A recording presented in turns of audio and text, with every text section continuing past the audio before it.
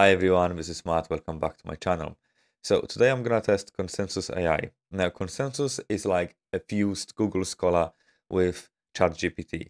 The way this works is that Consensus uses AI to find answers in research papers. So this is what we need to do. We need to ask a question.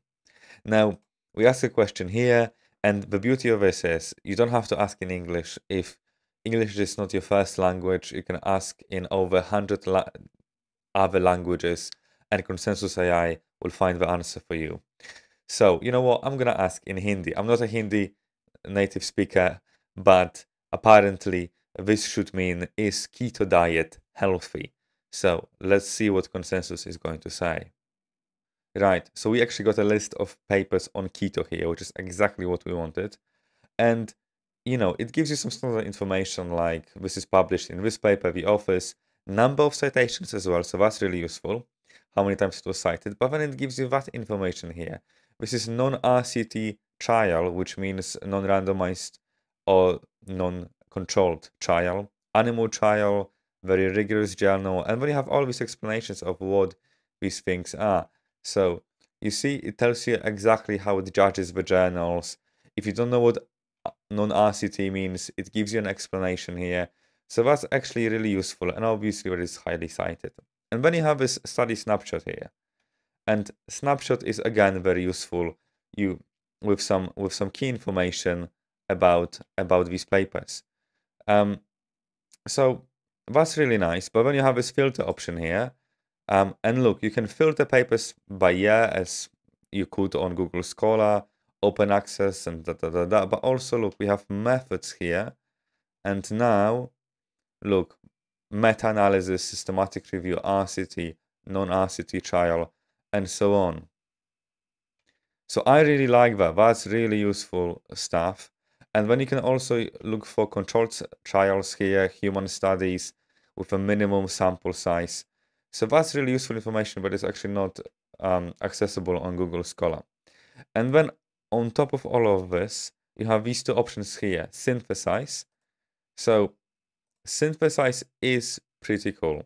So first of all, it synthesized these papers and it gave me an answer in Hindi, which is brilliant. If English is your second language, you don't understand all the papers, you will get this answer in Hindi. Now, I'm not a Hindi native speaker, so I can't really tell you what it says here, but it should give you a nice answer, a summary of 10 papers in a very digestible language. That's the point. So a shout out to all non-English speakers here. You can use this easily to get the answers. And also you have that consensus meter here, which is super, super useful. So 79% of papers say that keto diet is healthy, 14% say possibly, and then 1%, 7% says no. And then I have this button here, so I'm going to click on that. And now I have these papers highlighted, and I can, for example, unhighlight possibly and yes. And then I get this one paper here that says that keto diet is unhealthy. And yes, that's that. And on the other hand, I can just go for all the papers if I want to, right? And then we have this feature here called Copilot. So we're going to go with Copilot now. And now look, Copilot quickly created a little summary, a little literature review of these papers for me, right? And I have all the references here as well. So for example, if I go to number 6, there you go. This is that paper, number 6 here. So this is really good. I love it. And I'm going to try this in English as well now.